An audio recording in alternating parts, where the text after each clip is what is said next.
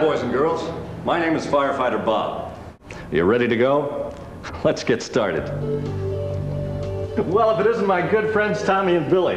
Hey guys, would you like to see all the things that go on here today at the firehouse? You bet, Firefighter Bob. But today we have to be just that safe, okay?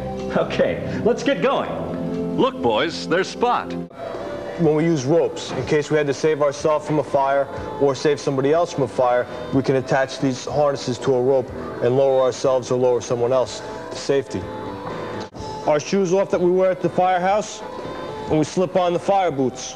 They help protect us from steam and water burns, as well as from touching anything that was hot or sharp.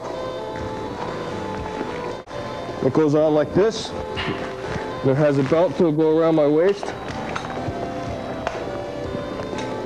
I know sometimes firefighters can spend hours just waiting around the firehouse. They're always ready to go, but they never quite know just exactly when somebody's going to call for help.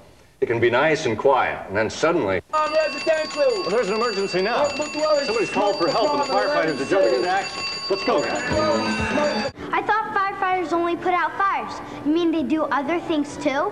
Sure. Firefighters can help people trapped in cars or anybody who needs emergency first aid. Look, Firefighter Bob, there's Spot, the fire dog. What does he do around the firehouse? Well, Spot's a Dalmatian. Come on, Spot. Come here. Come on. Come on. Come on, boy. It's so quiet. Did all the firefighters go home? No, Billy. We firefighters have to stay here all the way to the end of our shift. We stay right here at the firehouse. In fact, sometimes we even sleep here if we have an extra long shift that day. That was great, Firefighter Bob. We want to be firemen. What can we do? Well, you're both still a little young yet.